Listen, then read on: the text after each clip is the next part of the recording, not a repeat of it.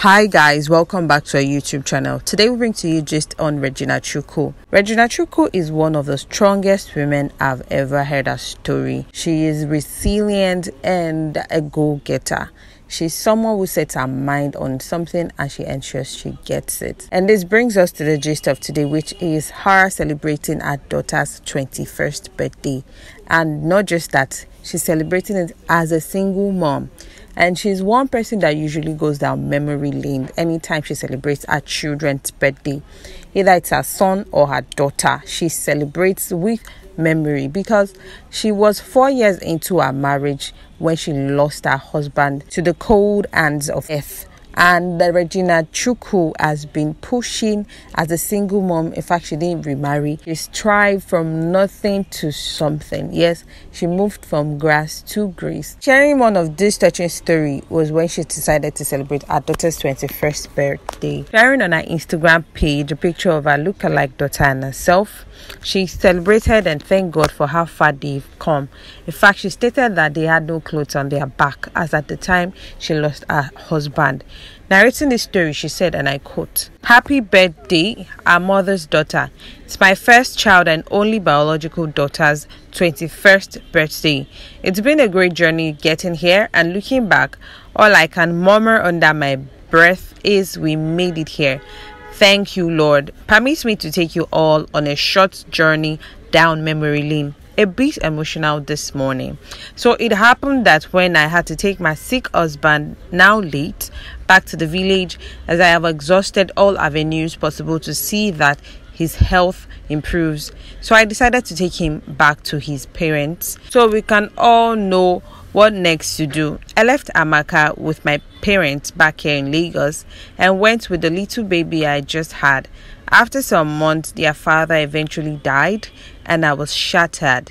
Turning a widow at that young age wasn't something I bargained for. It was indeed the most confused, painful, devastating, excruciating time of my life. Still is. I didn't even know what to feel or do. Now, as the custom of the land demands, his children had to be present. I had one with me, so my mom brought Chiamaka, who was just 2 years old then. The little girl was just so happy to see mommy. Every other thing she doesn't understand, lol. I looked at her and fresh tears made their ways down my cheek. I said to myself, I go take Duam now. In my 20s with 2 kids, how, Regina? How? Remember, I was sitting there with 0 naira balance. We had spent everything we had trying to save their father's life. Even a good piece of clothes to my name. So sorry guys. Tears won't let me continue. Got to stop here. Please help me wish my daughter a happy birthday. Please help me pray for my daughter. Please help me thank God. Please help me sing a song of praise. Happy birthday. Mwah for Rachel, her mother's daughter. I love you deep, my bestie of all time. End quote. This was Regina Chukwu sharing this heartfelt message and story with her fans, and of course asking people to pray and wish her daughter a happy birthday. Regina Chukwu also shared a touching story where she celebrates her daughter's birthday where she clocked 18, sharing that she thought her daughter was eventually going to use a wheelchair after she gave birth to her because her legs were not looking normal and she was so scared. In fact, her husband made jest of her. Sharing this touching story, she shared the picture and also took us down memory lane. And she said in her words, and I quote, a long epistle, saying, okay, it's World Chiamaka's Day and I am the most excited. Our mother's daughter is 19 and the feeling is so real. Let me tell y'all a story that looking back now is so funny, but at the time it happened, I cried my eyes out. The hospital delivered like an Hebrew woman, but I noticed something but wasn't so sure as the baby was taken away almost immediately. While they were cleaning me up, all I wanted to see my baby again. So as soon as I got to the ward, I rushed to open the clothes used in wrapping her. It was mixed feeling. One of my fears, confusion, was her skin color. When I saw her in the delivery room, her color was like a baby brought out from mud, clay mud. Her head long, and I was like, waiting a bono. You can imagine my joy when I saw a very beautiful clear skin baby.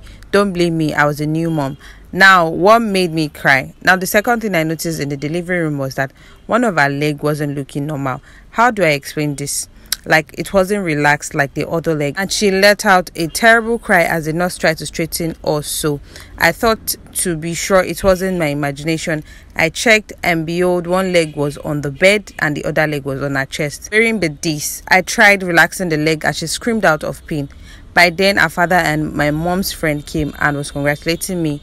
Distracted, but my mind was still on what I noticed. End quote. Regina Chukwu went ahead to explain. Now, her husband told her that she should better do something about it, and he doesn't have any money for a wheelchair. She busted into tears, but eventually they all laughed about this, and her husband apologized. And today she's grateful to God that her child could walk like every other normal children without the help or the use of a wheelchair. Explaining further that she didn't even want a second child as they were in abject poverty. But today she's grateful to God that she's able to cater for herself and her children, and she's doing excellently well. Sharing this same news was when she celebrated her son's birthday, Madabuchi, narrating how her pastor revealed to her and told her that she's going to be having a son. At that time, she didn't even realize she was already 2 weeks gone. She shared, saying, I walked into my then pastor's office. I had come for counseling. After exchanging pleasantry, the pastor showed me to a seat. As I made to sit comfortably, he said, and I quote, "Sister, the Lord will visit you with a male child soon." On hearing that, my eyes went straight to the calendar that was hung on the wall of his office. Then I realized I was 2 weeks late. There and then, the world around me collapsed. I was supposed to be happy, but I was not. Why? As at that time, we were living from hand to mouth. My husband was sick, and to crown it all, Rachel was just 1 year. At that spot, I decided abortion was the solution, but I made sure not to betray my emotion in the presence of our pastor. I got home and I said to my husband, I think I am pregnant. And like I had envisaged, he said it to me point blank, we are getting rid of it. How do we have another child in this condition? He said, okay, but the pastor said it's a male child though. And like the typical Igbo man that my husband is now, his face brightened up at the mention of a male child. So he said to me, Chi, maybe we should leave it. God will provide. It was from 0 to 100 in less than a minute. To cut the long story short, Madabuchi Richard Nwafo came into our lives after 9 months, and the father left us when it was just 4 months. He waited for him. A lot of things happened in that space of 13 months, but it's a story for another day. My son, thank God I kept you. You and your sister have been a great source of strength to me these past years. Sunday left me with the most beautiful gift, which is the both of you. And I love that you are my kids, because no one understands me like the both of you. I pray this will not be your last birthday on earth. Your father died young. You will live to be very old. I will never have any cause to cry over you both. End quote. This was Regina Chukwu explaining what she had gone through, and she usually does this every year she celebrates her children's birthday. Well, we say a very big birthday to for Chiamaka Rachel, and long life and prosperity, more strength among grace to the elbow of Regina Chukwu as she continually raised her children, and she will surely reap the fruit of her labors. Well, guys, there you have it. Do not forget to like, subscribe, and drop your comments in the comment section below. Thank you. Bye.